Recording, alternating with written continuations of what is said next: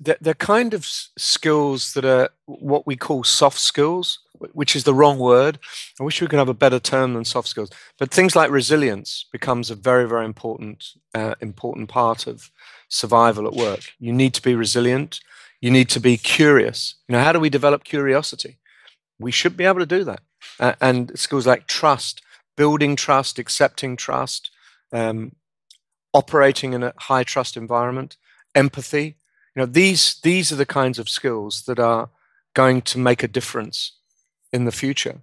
And we don't really know how to develop them. And we should know a lot more about those kinds of things. So there are a whole clutch of new skills. And I think it's important that we understand those.